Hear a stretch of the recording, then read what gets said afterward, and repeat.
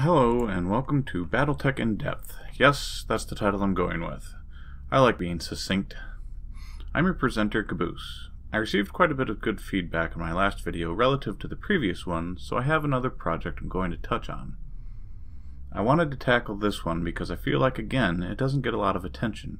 So come with me as we dive in feet first to the world of armored combat exoskeletons known as battle armor.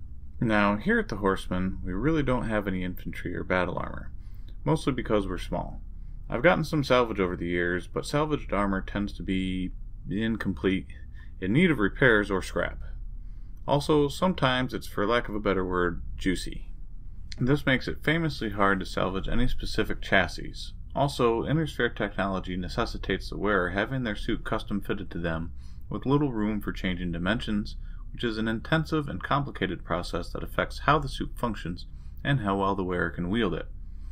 But not all armored exoskeletons are for battlefield use. In fact, most types are grounded in logistical or search and rescue roles.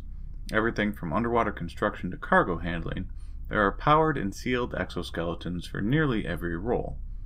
Though often overlooked and overshadowed by battlemechs, the importance of a well-rounded army has meant that infantry, especially battle armor equipped, cannot be overstated. Before I get moving on this, I want to thank everyone that helped out in the previous video. The BPL has steered me true, and I don't feel the need to rely on them anymore to be engaging or entertaining. My technician Warp Angel has been instrumental in keeping us maintained and helping with the technical and sometimes political details of any given unit, and the pilots of the Horsemen for keeping me grounded and encouraging me to forge ahead. A bit ago I said that each suit has to be custom fitted to the wearer, and that it's an enormous pain in the ass, and that's true. I also said it's nearly impossible to salvage a suit, which is also true.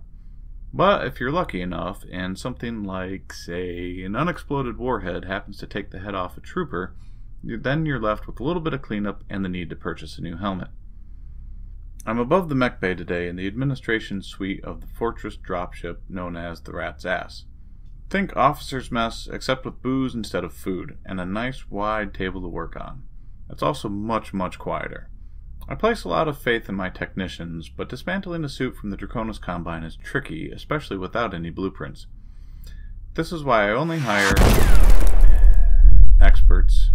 Not again. Well, you might as well come along with me for this one. We might just learn something.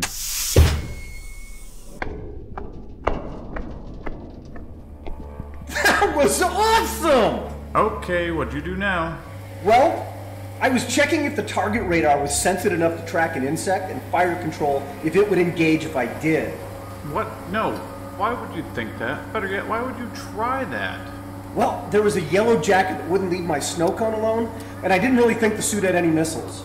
It's from the Draconis Combine. Of course it's got missiles. But it was a really aggressive yellow jacket. Well, I took the missiles out and thought we were okay. I didn't know it had reloads. Every suit has reloads. I got the yellow jacket. I did good. I tested the suit. And besides, yellow jackets are assholes, kind of like Capellans. And you always say that the only good Capellan is a dead Capellan. So we have a good yellow jacket, a dead yellow jacket. So we're good, right? You know what? No. Hands off. Patch that divot before the captain sees it. You get your armory privileges back after you think about what you've done. Aw, come on.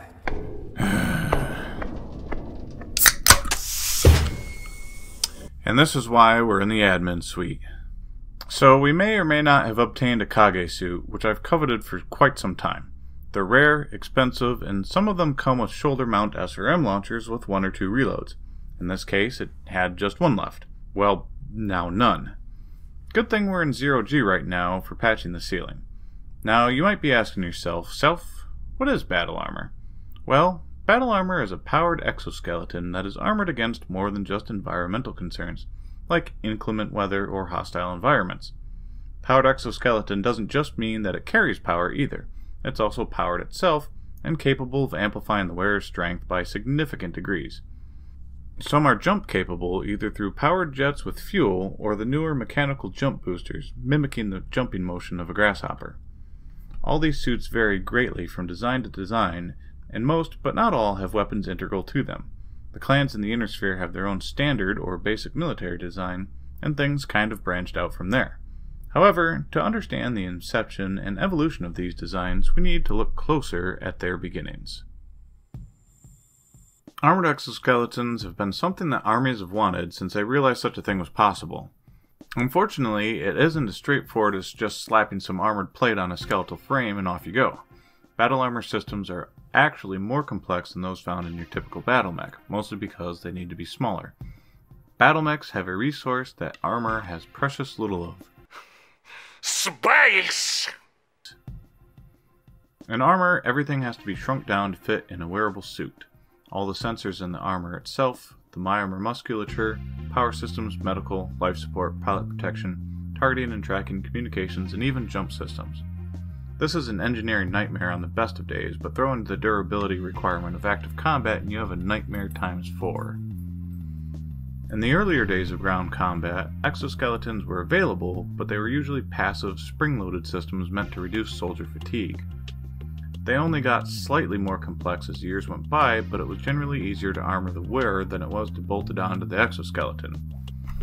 This, of course, led to the frame getting damaged during combat, thus hampering the mobility of the wearer until it could be repaired or removed.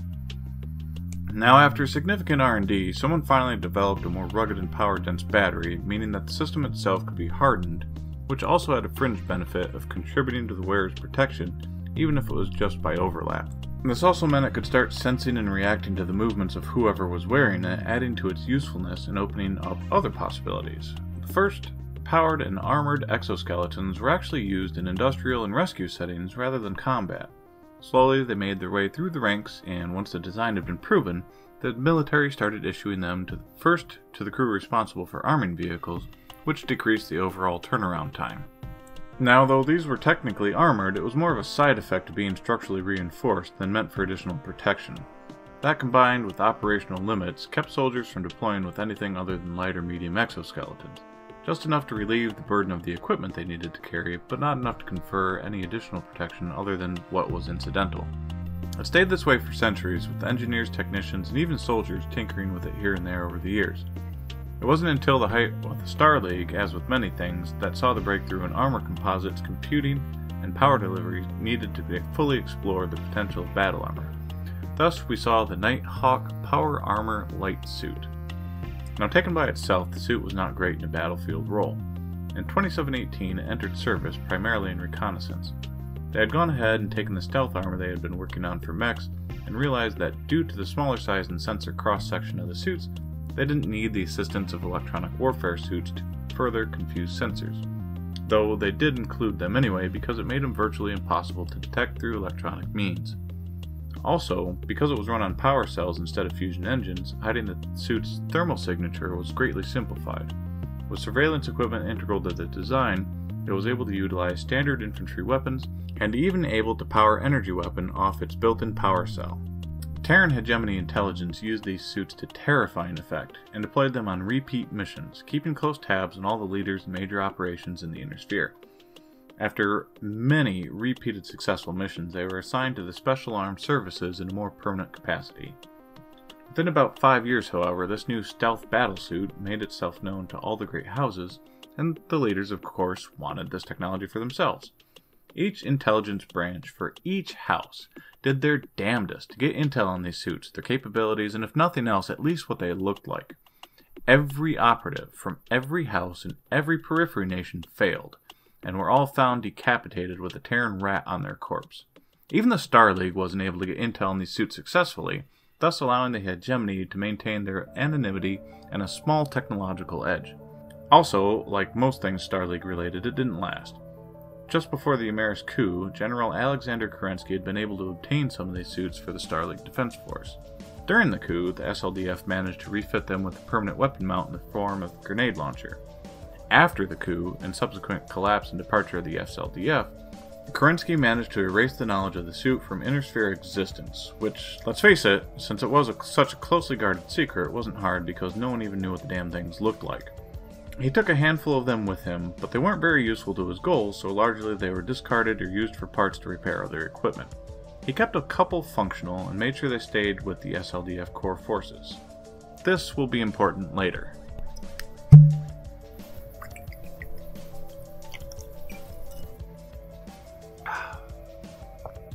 So, the Star League fell apart just like the rest of us watching the shit show that was the Amaris coup knew it would. Most of you know the rest of the story, but the main points are that Alexander Kerensky took as many people, ships, mechs, food, and anything else he could lay his hands on with them and inadvertently paved the way for what we have come to know as the clans. One of the most noteworthy things the clans wielded on the battlefield outside of their advanced mechs was their battle armor suits, later known as elementals. The concept was so far removed from battlefield doctrine and more or less lost to the annals of time that the first units to encounter them labeled them as aliens and started calling them toads. As an aside, I have no idea how they got the name Toads. Elemental seems far better, if not cooler. The wearers of these suits could run at a stately 11 kilometers an hour. Granted, not that fast compared to a distance runner on foot. Now, taken by themselves, the suit with capable operators is scary as fuck. Besides running at an, well, we'll say an economical speed, that was about the only shortcoming to be found. But let's back up a bit. How did they get from the Nighthawk, which was armored against small arms fire, to something that could tank a hit from an inner sphere large laser without a breach? Well, even if you didn't ask, I'm going to tell you anyway. History repeats itself in a lot of ways, and the same can be said for evolution. And there's a phenomenon called convergent evolution, which in a nutshell means that when you present the same scenario to a broad enough audience, some of them are going to roll doubles and come up on the same solution. So, before they were armored, genetically engineered, walking, shooting nightmares, the basic framework for the elemental was used as an undersea mining implement. This is also where we see the basis of the name. Clan Goliath Scorpion had a dire need for resources at the time, about mid-29th century, and the only place their planet seemed to have them was underwater. Deep, deep underwater. And they came up with a titanium-reinforced exoskeleton they dubbed the Water Elemental. Besides being able to not just tolerate but function well in the ungodly pressures of the deep ocean, they were able to sustain damage and remain functional and sealed. As you might guess, after some time of suddenly having an overwhelming amount of resources relative to what they were used to, other clans took notice. The first clan to notice was their neighbor clan Wolf. Now, since they were still in the formation phase and getting their collective feet under them, no clan was really keen to start the dumpster fire of the past back up by fighting one another for coveted technology. Clan Wolf bargained 20 years worth of resource rights in their own system to Goliath Scorpion in exchange for the blueprints of the exoskeleton. Of course, being the upfront honor roll, but under the surface shifty bastards that all clans tended to be, they almost immediately set to weaponizing it. Better armor, adding weapons, upgrading mobility, nothing was ruled out until it was tried. They standardized the design by 2867 and dubbed them Elementals, a nod to Goliath Scorpion. They had their first legitimate combat trial in 2868, in which 10 suits won against 5 light and medium mechs of Novacat clan. Not too long after, Hell's Horses, being the masters of genetic manipulation that they are, started giving Wolf the side-eye and thinking of their new enhanced infantrymen. These soldiers stood anywhere from 2.5 to 3 meters in height and had an engineered disposition to being extremely muscular and fast. So, Hell's Horses and Wolf hammered out a series of trials that both sides were satisfied with, and both had the same gene codes and blueprints at the end of it. Then, Jade Falcon forces raided the place and stole both. Again, shifty bastards, disseminating it amongst the rest of the clans. Hell's Horses still held the edge. Their soldiers had already been birthed and undergoing training and were combat ready in a couple short years. They also came up with a mechanization system for the troopers to hitch a ride on battle mechs and not just ride into combat, but also plug into that mech's systems and keep their power cells charged, as well as take advantage of advanced sensor data that their suits just didn't have room for. These suits contained a single SRM-2 launcher with 1 additional shot, an inner sphere grade small laser, and a submachine gun for those pesky unarmored infantry. They were also jump capable, able to leap forwards 90 meters at once. Once the SRM rounds were depleted, the backpack that housed them could be ejected, reducing the silhouette of the suit and making it harder to hit than it already was. When the invasion was put into high gear, these suits and their operators were able to trounce what was on paper a superior force and do it repeatedly. Zipping across the map to the inner sphere side of things, about half a millennia of pounding each other into scrap and stupidity, an enterprising and well-known mercenary outfit called Grey Death Legion happened across a Star League memory core, one that Comstar hadn't managed to find, destroy, or prevent discovery of. Besides advanced tech like endosteel and external structure, extended range weapons, and fusion engine manufacturing techniques, This core also housed the blueprints for the long-forgotten Nighthawk power armor.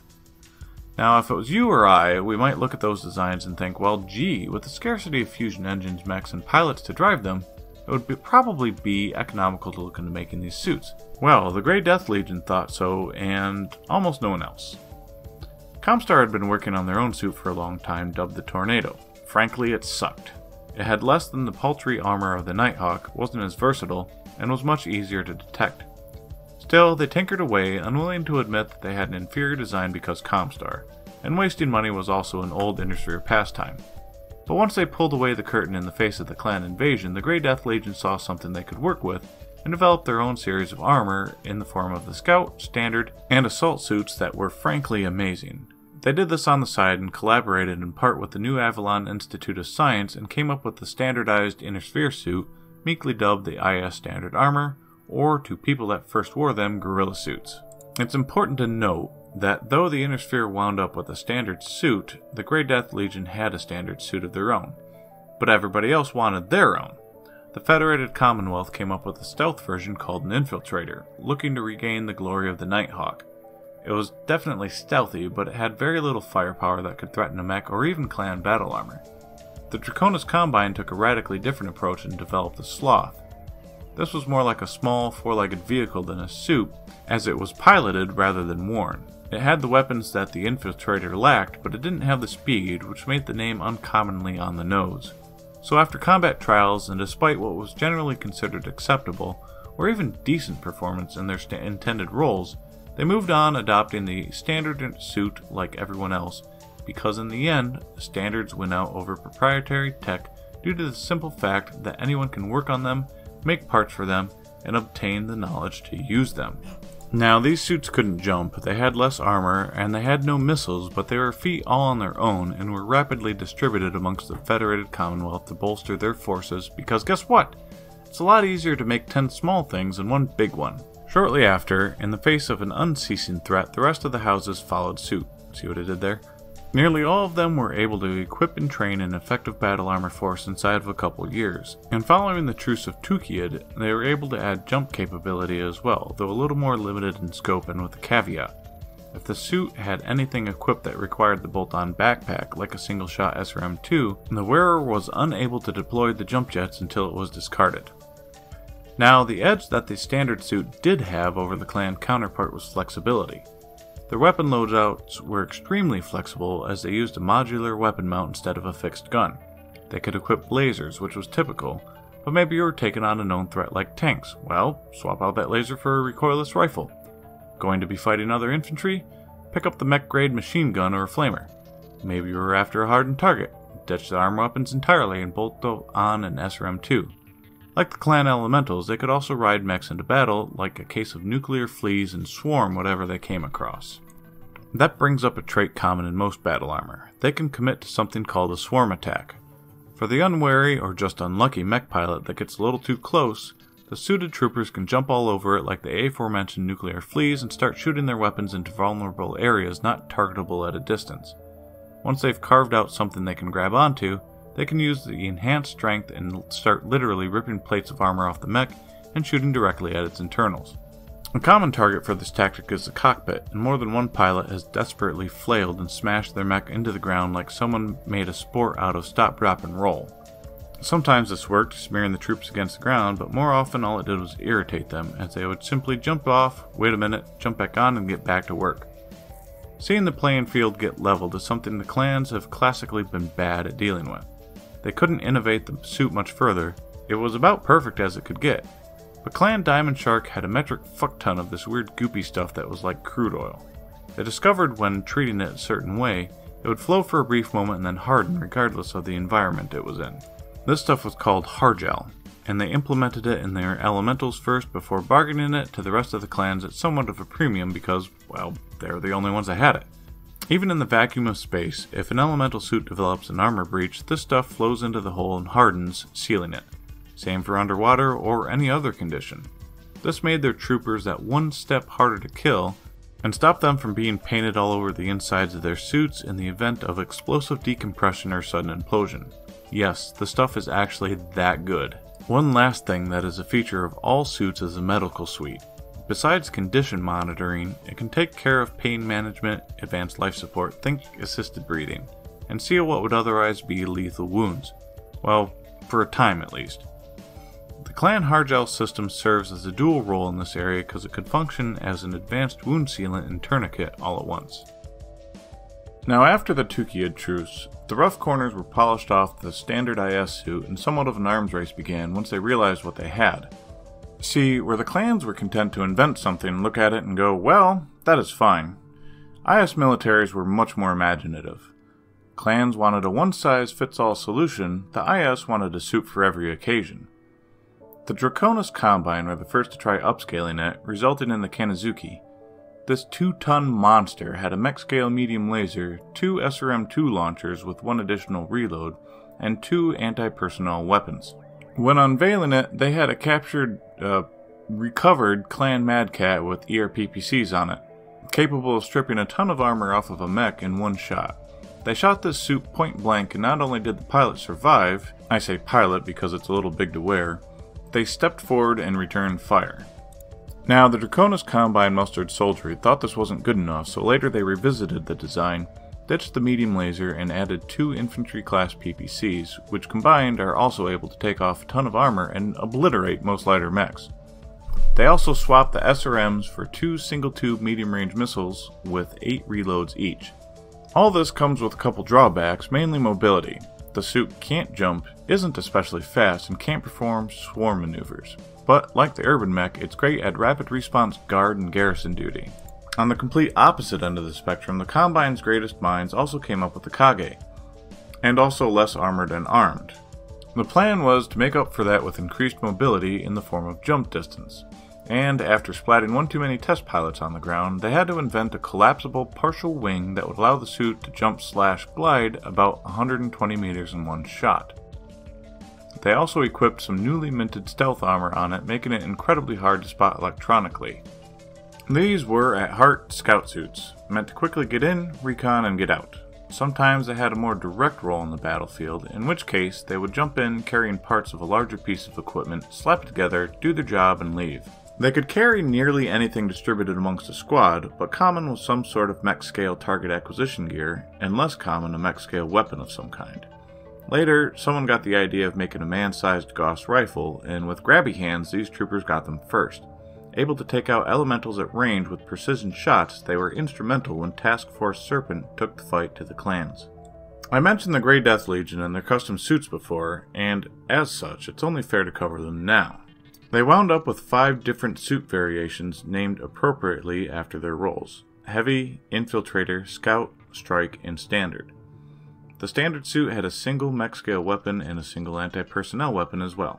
However, rather than spend the R&D needed to make the jump jets work, they used proven technology to boost the ground speed up to a sustainable and frightening 32 kilometers an hour, as fast as a speeding urban mech. The Scout suit pared all this down a bit and went with a little more tried and true. Shaving 250 kilograms off the overall weight meant sacrifices. It dropped the mech-scale weapon, some armor, and the speed-boosting tech in favor of jump capability and an insanely advanced sensor suite. How advanced? Well, the GDL basically invented the light active probe, and the clans had to develop their own to match it. Now, they looked at the FedCom Infiltrator and basically laughed. They took their standard suit, added jump jets, a discarding parafoil for airdrops, stealth tech, and a freaking Gauss rifle, making their Infiltrator. The Heavy went in the other direction and dialed things up to 11 with a top ground speed of 21 kph, a portable PPC, improved sensors, and not 1 but 2 single-shot SRM-4 launchers. This is more firepower than a commando, and it's equally hard to hit. The Strike suit came much later and was the harbinger of doom. It came with an SRM-3 launcher and 2 reloads, plus a light tag unit to rain down fire from afar. Whatever a squad of these suits couldn't directly destroy, they could do so with the help of heavy artillery. There are a ton of battle armor variants, more than I feel like tackling now. Remember the Sloth? Someone dusted one of those off and came up with the Rottweiler. With a top speed of 54 kilometers an hour, a small laser, and a large-scale needler, think flechettes but about head size. This quad-leg suit could run rings around any other battle armor on the field. The Infiltrator became the Mark II, copying the GDL and added armor and a Gauss rifle. The standard IS armor was refined into other suits like the Cavalier. The clans looked at this going on, then at each other and collectively said, "Holy shit," and for once collaborated on their own new designs. First off the press was the Gnome. Weighing in at 1.5 tons, it had a single ER small laser and a battle armor-sized Streak SRM-2. Hell's Horses came up with this monstrosity, and despite being overshadowed by other heavy designs, they still use it quite heavily and to devastating effect. Cloud Cobra came up with the Sylph. They shaved some armor, added a wing and actual jet engines, and turned it into a goddamn VTOL suit, complete with bombs that can drop on the heads of mechs below it. Fire Mandrill's Khan saw the Gnome and thought it wasn't hardcore enough, so he ordered something even more nightmare-worthy drawn up. His twisted-ass technicians and scientists came up with a battle armor so unique they had to develop its own armor just to make the damn thing work. Thus we have the Salamander. Equipped with 2 flamers, a single-tube Inferno SOM launcher, think napalm except on a rocket, and decided to add extra claws onto it, but made them all electromagnet so it could literally crawl up a mech and roast the pilot. The special armor? Yeah, this thing's fireproof.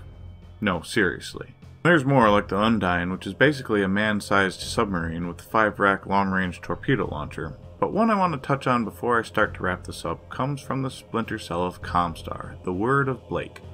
If you're not familiar with the Word of Blake, well, where have you been? If Comstar was quasi-religious, these guys would be the suicide bombers. That's about as far as that metaphor will go, though, because they're smart and scary as fuck.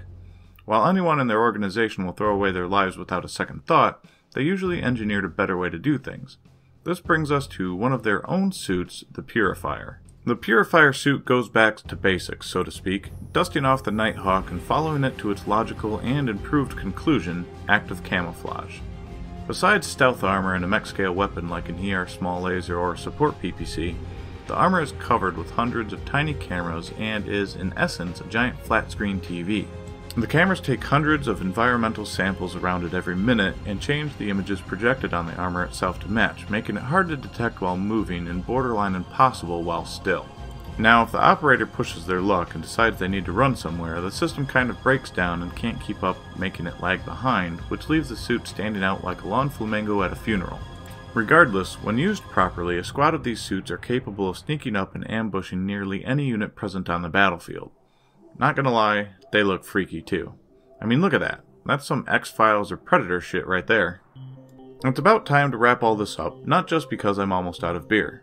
To summarize, however, battle armor is the logical conclusion to looking at an infantryman and asking, how can we do this again, but bigger? Like many other things, it continues to evolve almost of its own accord, and will likely do so for a long time. I want to again thank my mechanic Warp Angel for helping me keep this shit running, my Exo Defaulto for helping keep me running, my motley crew of mercenaries for being a force to be reckoned with, and holy shit, I have a fanbase now. Thank you, fanbase! I don't know where the fuck you came from, but I'm glad you did. I want to thank Tex and the Black Pants Legion for continuing to be awesome and an inspiration, and borrowing his words, I want to thank Sarna.net for being the best goddamn BattleTech wiki there is. Now, speaking of units, I gotta help Warp patch the one that I recovered, after he fixes the new ceiling crater, with more than paint and a chandelier this time. Hey, Caboose! I found the chandelier from that Capellan palace that we looted. We don't need to use the leftover one from Halloween with the pumpkins anymore. Well, I mean, if it works. So, until next time, keep being great and thank you for your interest and support.